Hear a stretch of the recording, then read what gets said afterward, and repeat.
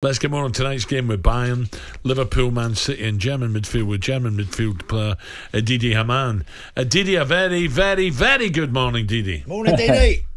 Morning, Alan. Morning, Andy. How you doing, pal? All good? All good, thank you. Looking forward to tonight. Two great games, Didi. Didi, let's start with Bayern. I don't know what's gone on with Bayern this year. No fans as well in the Emirates. It's going to be tough for them, Didi. Yeah, the fans is one thing. Obviously, there's nothing they can do about it. But the team and the club, it really is in turmoil for a few weeks or a few months now. They lost to a promoted side on Saturday, Heidenheim, winning 2-0 at halftime, end up getting beat 3-2. Incredible game. And I think what's been clear over the last few weeks and months with Tuchel, he's lost the team. They're not united. And everything, you've got to say, points towards Arsenal. And maybe that's the only danger, or the biggest danger, that you can't see any other outcome than Arsenal going through over these two legs. Yeah, with the likes of Muller and Leroy Sané, Musiala as well, all in support of Harry Kane. They do have people in those areas, Didi, that can hurt you. And again, part of the excitement of this stage of the Champions League is the unpredictable nature and those crazy 5-10 minute spells when teams can score goals out of nothing. And they've got people that can do that. No, 100%, Andy, and obviously that's a danger, and Arsenal has to be, and they will be aware. But this is a different Arsenal team, because Arsenal got a dreadful record against Bayern Munich over the last 10 or 15 years. But I think this is a different Arsenal team. It's matured a lot over the last two seasons, and the thing with Bayern Munich is, you mentioned these players. Gnabry is back after injury. Coman is coming back. Sané, I don't think he scored for about 25 games now. Whoa. So he started the season really well. He did start well, yeah. He's gone off the boil big time. But the thing with Bayern Munich is as soon as they get a setback within the game, they fall apart.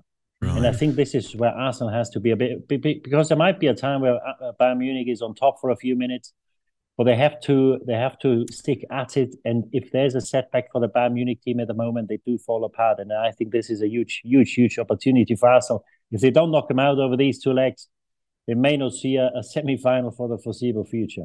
What about then any latest news on who could take over at Bayern?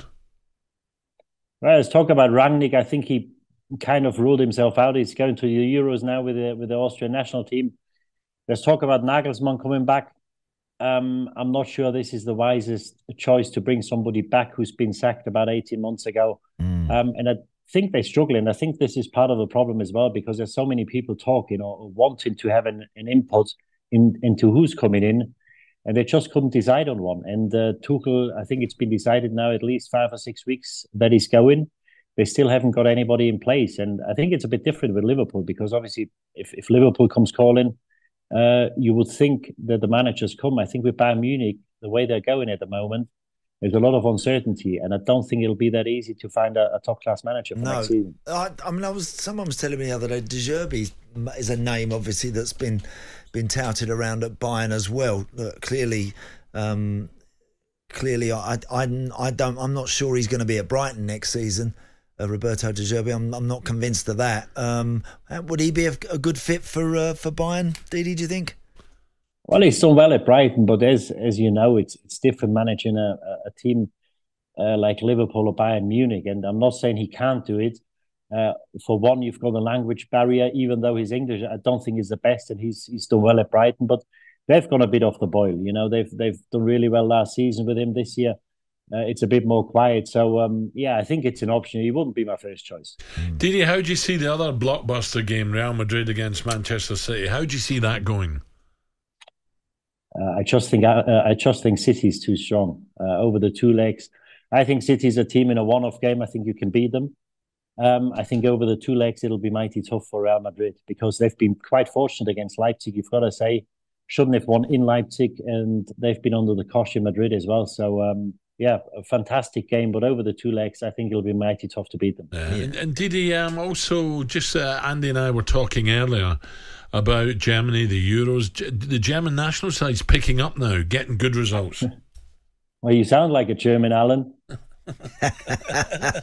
we were getting knocked out in the first round about 6 weeks ago. Now we won 2 games. Now everybody thinks, we're going to win the Euros. I think you've got to take it with a... Well, I didn't say that, Didi, but I can see you're beginning to peak at the right time.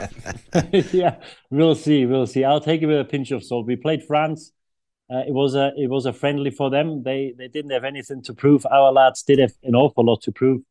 I don't think Mbappe broke sweat in the 90 minutes or the 60 minutes he's played. So yes, we beat them. We did okay. We did okay against the Netherlands. Beat them. Even though, they had a very good spell early in the second half where they could have gone ahead. Things look a little bit brighter, shall we say, but it's a long way to go. I think once the Euros start, I think there'll still be at least 2, probably 3 or 4 teams better equipped than us.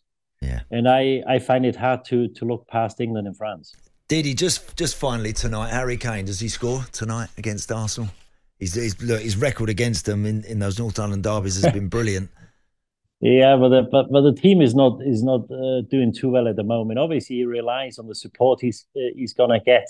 I wouldn't put it past him that he scores, but end of the day, they want to go to the next round, and I can't really see that. But he's got a lot of goals, but the way it's looking at the moment, he's coming out empty-handed at the end of the season. That certainly wasn't the reason he came to Munich. No. Didi, just a quick one on the Premier. Liverpool, they had the chances to win it against United, didn't they? They dropped 2 points. How do you see the run-in, Didi? I still fancy them because there was nothing wrong with the play. They obviously should have won the game. Then again, I'm not sure about the penalty that's been given for Liverpool.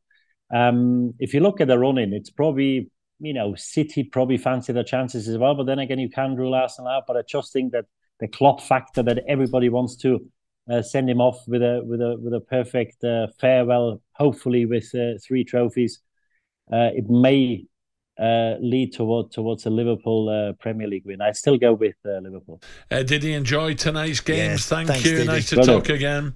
Pleasure, guys. Bye-bye. Didi Hamann there. I was there at Wembley when he scored. Was you? Yeah, that game? I was there, yeah. Was that Kevin's last game? Yes, it was. Wasn't it? Yeah. It was that one, yeah. It was a wet night, if I remember. Yes, belting down with rain, and then literally right after the end of the game, Kevin said, "That's me, I'm done," didn't he? talkSPORT Breakfast, waking you up Monday to Friday morning from 6 a.m. on AM, on DAB, via the talkSPORT app and on your smart speaker. talkSPORT.